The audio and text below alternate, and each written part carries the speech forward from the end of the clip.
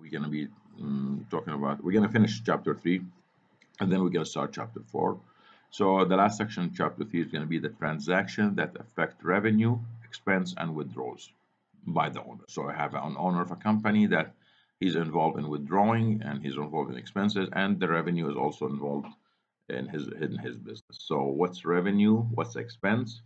So revenue is how much he sells, for example, or how much he earns, but not as a final amount. So it's not his net profit. I mean, we need to distinguish between revenue and profit. Revenue is not a profit, okay? Because revenue I need to take something out of it to get to the profit, okay? So expense, one of the things that I'm going to be taken out. Now, here they mentioned something called withdraw. Withdraw usually when an owner of a company withdraws money, that's a personal use. It's usually we use the word withdraw for a personal use. Let's say, for example, the owner decided to buy a car for himself for the weekend, not for a business. So we consider that he withdrew money to buy the car. So it's not, is the car is going to be used for a business? No. That means it's not part of the business, so it has a different. So when we say that, that means we're doing this for an actual tax purposes. Okay, tax people, they ask you about those kind of questions. Are you using the car for a business or for yourself? So they look at it in a different way. So even if it's the same owner, he's the same owner of the company, he's the same guy. No, but it doesn't make a difference. We have to do the calculation in a different way. So the final thing we're going to do in chapter 3 is we have to get to reach this level.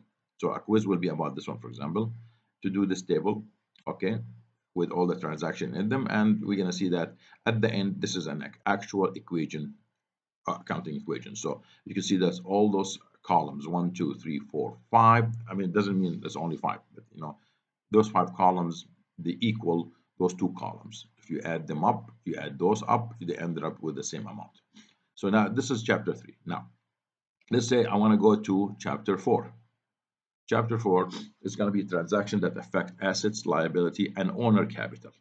Okay, so remember the equation we were talking about. We were saying assets equal liability plus owner equity. So now we have, this is the equation itself: assets, liability, and owner capital. So assets going to equal liability plus owner capital. Now, first, there's 2 sections here: accounts that something called double entry accounting system. This is now where, like I said, we'll go into more detail. So it's not going to happen here to explain all this. Applying rules for debit and credit. We're not talking about credit cards, by the way. It's not debit and credit cards. No, it's a debit and credit in the sense of accounting. Maybe there's some kind of similarities, but not. We're not talking about credit cards. I mean, that's a typical knowledge that people say, you know what, I know debit and credit, that means credit. No, and that not in this sense. Accounts. So like I said, we're gonna introduce something called ledger. We're gonna introduce something called chart of accounts. We have to introduce the names and the numbers. We give numbers also for them. Not like in this kind of sense. For example, see cash in the bank, we're going to give it an account number 101. It doesn't have to be 101, no, but it needs to start with a 1. But it could be 103, 105, 1000, 1 million. We need a 1 to start with, but it doesn't make a difference the numbers after that. But you have to keep with those numbers, so you cannot keep switching them in the business. Liability starts with a 2. Owner equity starts with a 3, revenue starts with a 4, expense starts with a 5. Okay, so when we talk about double entry, we're involving now debit and credit. This is what we call a T account.